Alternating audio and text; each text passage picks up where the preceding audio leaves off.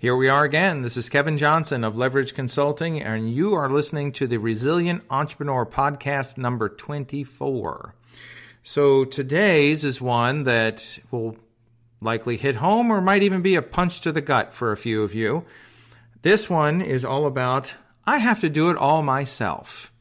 And this is one that I see with clients, I see it with friends, family, and others, that at times this can really get in the way and actually become a real problem.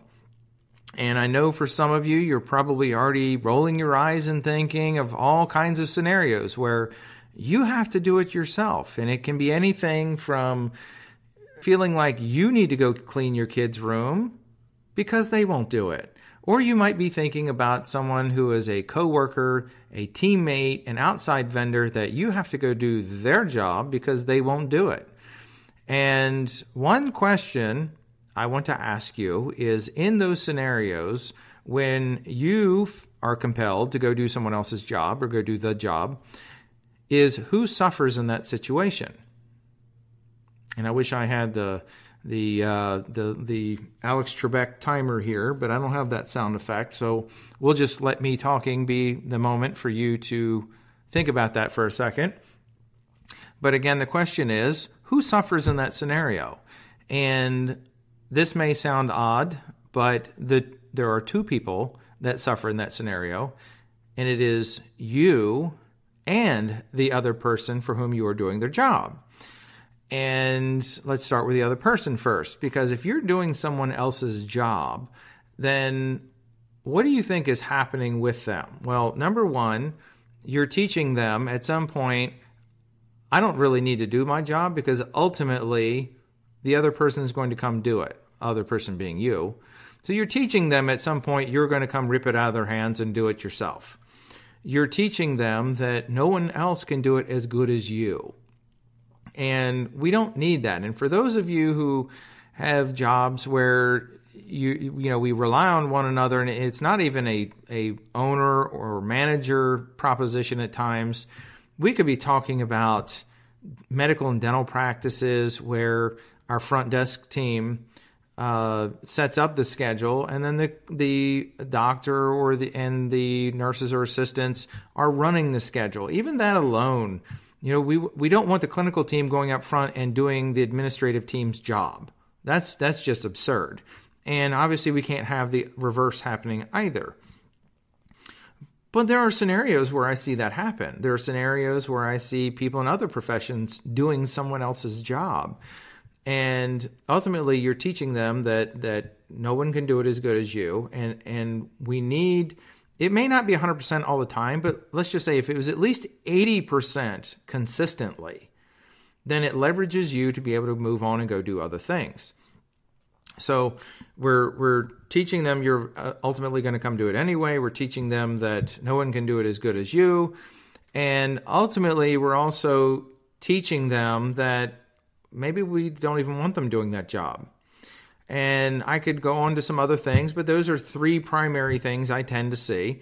So that person gets frustrated and that person starts giving up, or they just step aside because at some point they know they're going to get steamrolled by you. So let's talk about you for a moment, and we talk about what compels us to do it and some of the things that happen as a result of that. So you may, as I'm talking through this, you may think, well, there are scenarios where I have to do it. There are scenarios where I have to jump in, and I wouldn't disagree with you at all. There are situations, but the real question is this a chronic problem?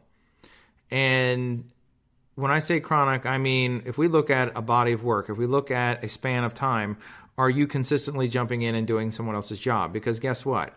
In that scenario, you're probably not doing your job very well. Most all of us have enough on our plate already, and we don't need to do someone else's job too. So that creates a problem for you in the performance that you do within your job.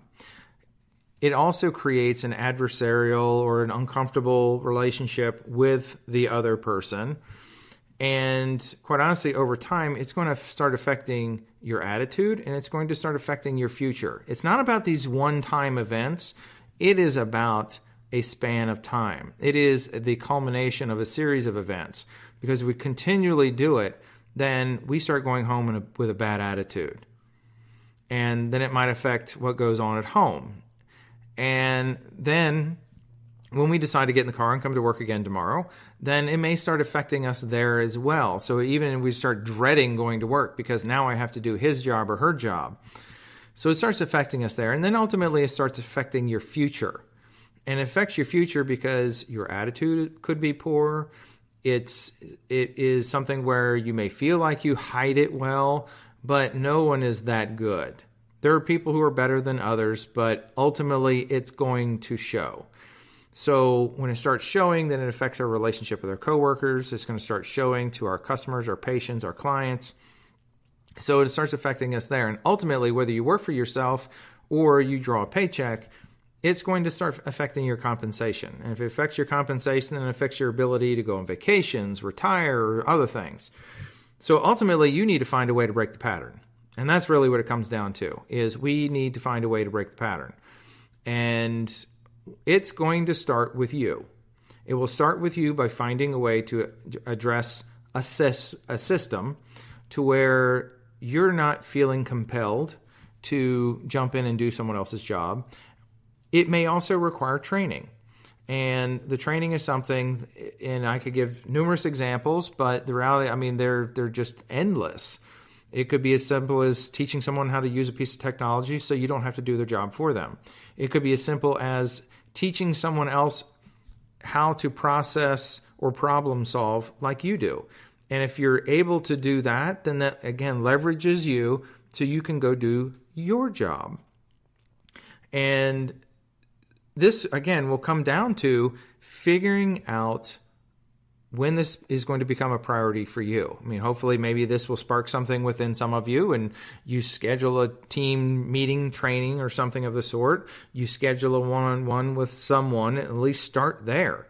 And if you, and a little pro tip here, if we make it about the system and avoid the emotional response to things, or avoid the emotional outburst, if you will, of calling, kind of going at someone as if they're lazy, or going at them as if they have zero work ethic, or those kinds of things. And we address it from more of a systems-based type approach.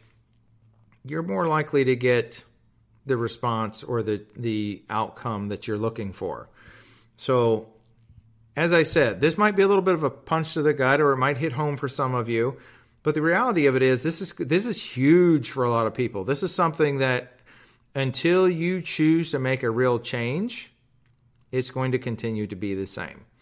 So find the problem, find your solution or your way, and just make sure that you continue to move the needle with this, because it's not going to be an overnight fix. But when you do fix it, it is one of the most freeing things. It's one of those things when you start to get a life back, when you start looking at things more positively.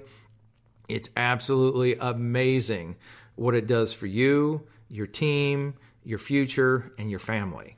So that, my friends, is the Resilient Entrepreneur Podcast number 24. I'll be talking to you again very, very soon, because I got more really good stuff coming up shortly.